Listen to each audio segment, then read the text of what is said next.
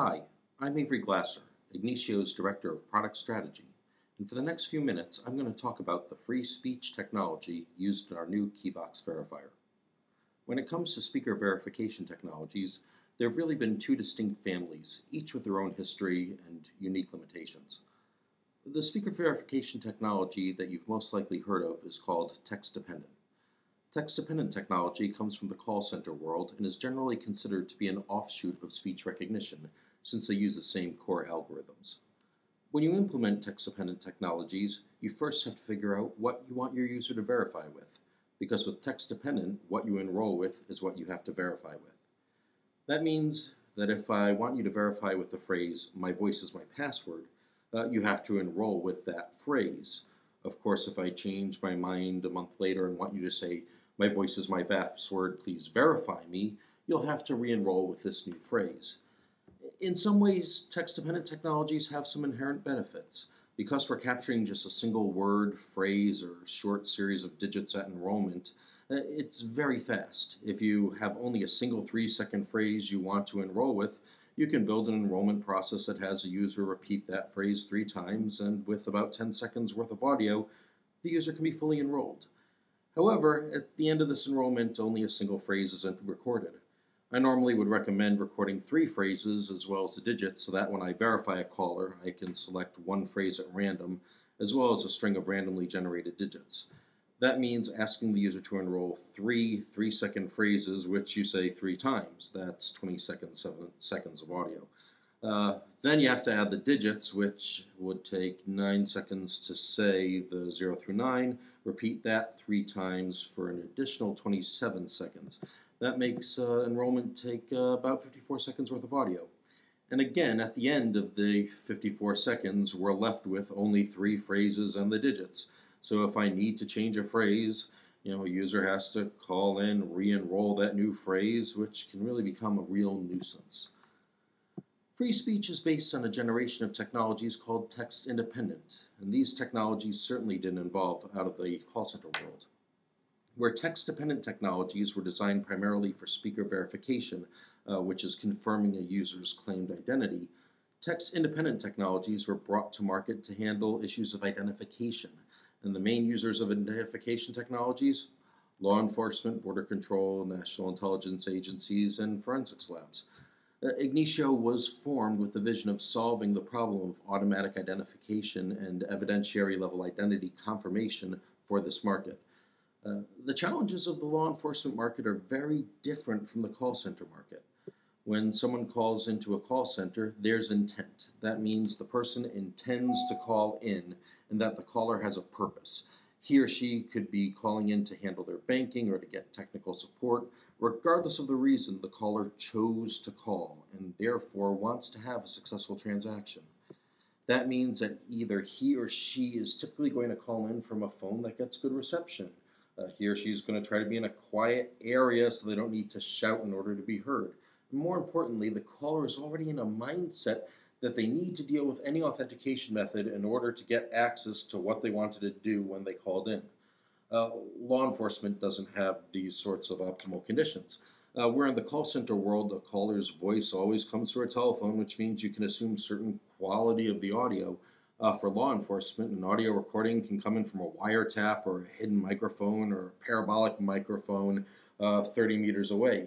We knew that at the start we would need to be able to compare recordings taken from all different sources, and our free speech technology was really designed to accommodate for all sorts of less than perfect audio recording conditions. With call centers, you can tell a person what they need to say when they enroll on a speaker verification system as well. You can tell them what language to speak. You can count on the fact that since people calling in for service want to be understood, they will do their best to have a successful transaction. In the law enforcement world, we have the exact opposite effect.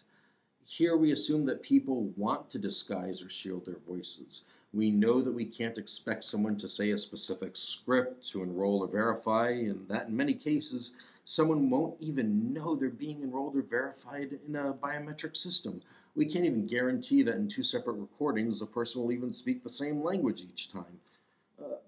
Basically, where the text-dependent call center technology solved for the best-case scenario, putting the burden on the caller to provide a good audio sample for verification, we took the perspective that you first need to solve for the hardest of the real-world use cases.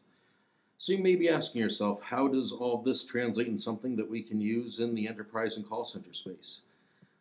Well, we knew from the start that free speech technology would change the way that voice biometrics will be deployed at enterprises and call centers. But we also knew that we needed to make some significant changes to our law enforcement mindset. The first generation free speech technologies were historically slower and required more audio than their text-dependent counterparts. Enrollments could require 5 minutes of speech, and verification could be upwards of a minute. Yeah, of course, when you're using surveillance, it's easy to capture that much audio, but for an enterprise application, we knew we had to do better. So we spent the better part of a year figuring out new techniques that would allow us to enroll a user with as little as 30 seconds of audio and verify that user with an utterance that's under 5 seconds. Not only did we build this for the KIVOX brand, but we also incorporated this into all of our products across the board. That means that you can now enroll a user on KIVOX in the same amount of time it would take to enroll 3 phrases and the digits on a text-dependent system, and you can verify with the same amount of audio. So creating a voice application that utilizes KIVOX becomes extremely simple.